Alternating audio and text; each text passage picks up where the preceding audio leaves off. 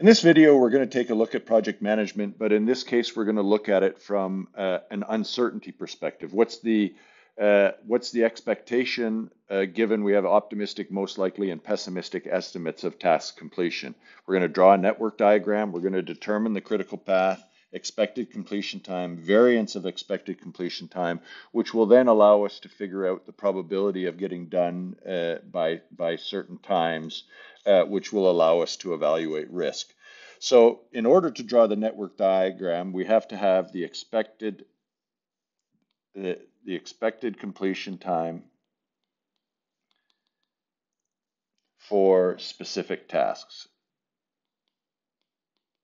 And that's equal to A, which is the optimistic, plus 4M, which is the most likely, plus B, which is the pessimistic, over 6. So this is a weighted average that just weights the most likely a little bit. So it gives you a central tendency. So we're going to do that, expected completion time. And we're going to do 1 plus 4 times 3 plus 4, which is 1617 divided by 6 is going to give us 2.83. The next one is 2 plus 4 times 6 is 18, plus 6 is 24, divided by 6 is 4. In this case, if you look, 4 is exactly 2 from the pessimistic, 6, and exactly 2 from the optimistic, 2. So in that case, we would know it is 4. So we really only need to, it's always good to calculate it, but we only need to calculate it for those that aren't symmetric. So 2 to 3 is 1, 3 to 5 is 2, so that one isn't symmetric. 2 plus 4 times 3 plus 5 divided by 6 is going to give us 3.17. 3, 4, 5 is symmetric, that's going to give us 4. 3, 5, 7 is symmetric, that's going to give us 5. And 5, 7, 9 is symmetric, that's going to give us 7. Then to calculate the variance of tasks is equal to A minus B over 6 squared. So in this case, we have 4 minus 1 is 3, divided by 6 is 0.66. No, it's 0.5, squared is 0.25. Sorry, variance, 0.25. So this is just, and this was here. Similarly, we would then calculate it 0.44 is 6 minus 2, which is 4, divided by 6, and then squared is 0.44. We would have 0.25, 0.11, 0.44, and 0.44. So now we have the expected times and the variances of expected times. We can then go ahead and draw the network. We're going to draw the network start. A has no predecessors, and the expected time is 2.83. B has no predecessors, and the expected time is 4.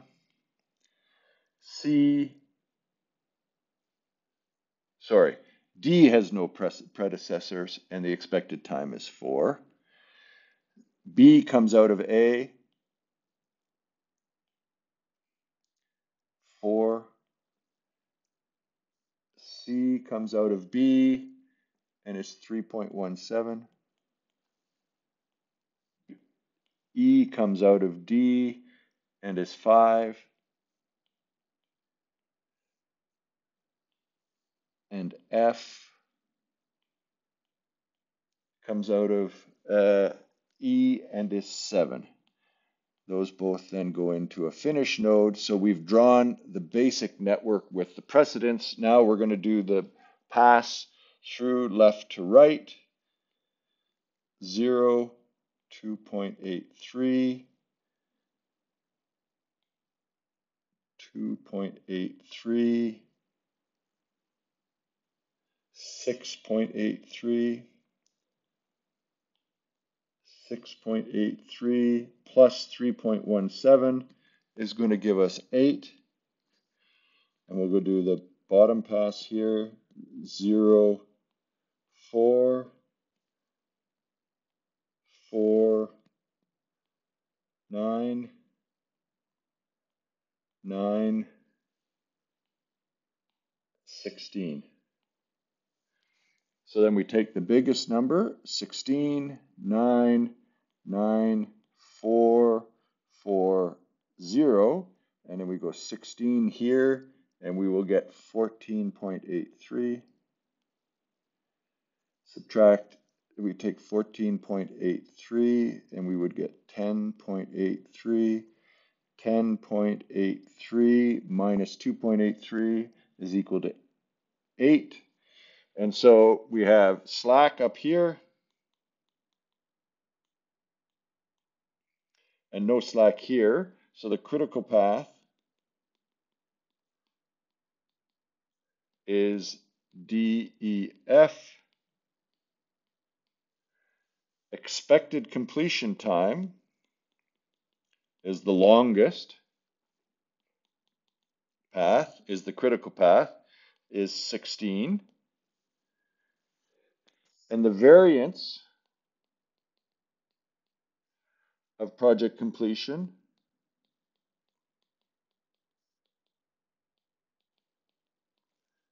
is the sum of the variances on critical path. So DEF would be 0.11 plus 0.44 plus 0.44 equal to 0.99.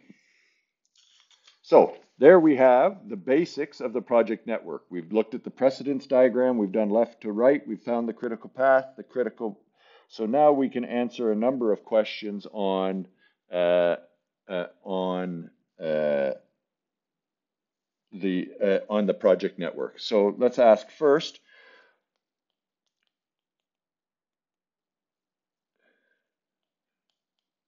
what is the probability of completing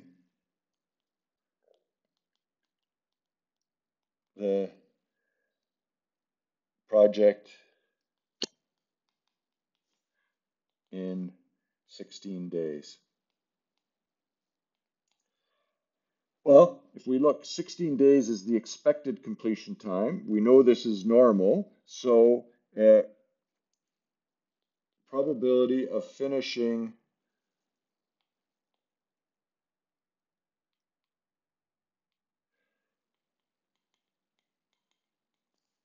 at expected time is 50% because it's in the middle of the normal distribution. No calculation required.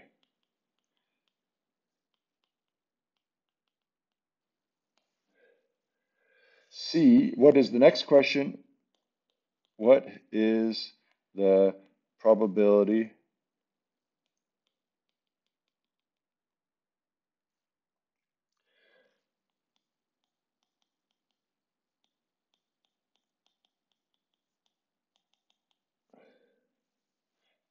will be completed in 18 days?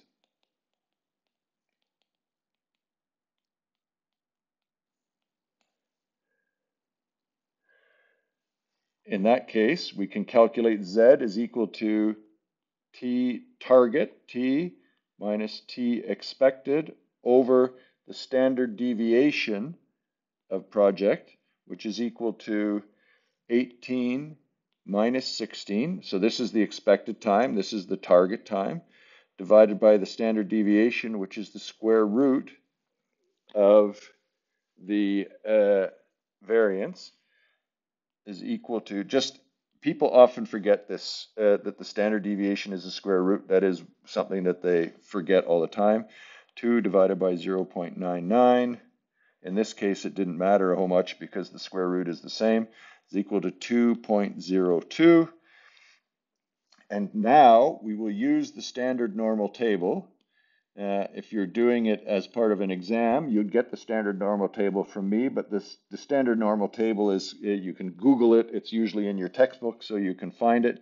From the standard normal table, you look up 2.02 and you get 0.978 to 2 decimal places.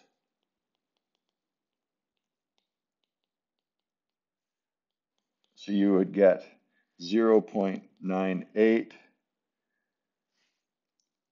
is the 0.98 or 98% probability that finished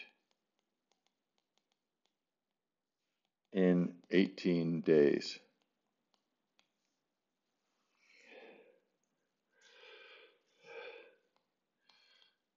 What is the probability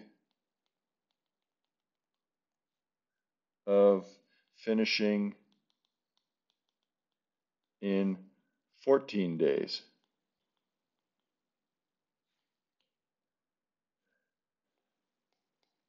Probability of finishing in 14 days is 1 minus the probability of 18 days because of symmetry of the normal distribution.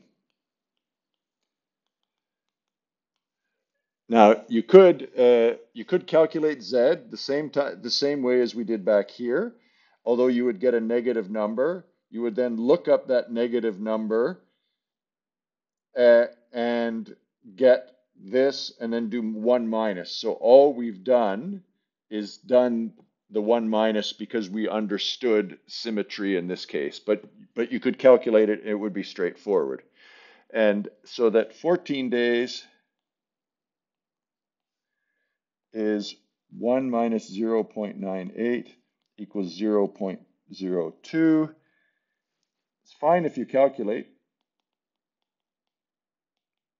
But if you just remember in this case that it's symmetric, it will be easier for you.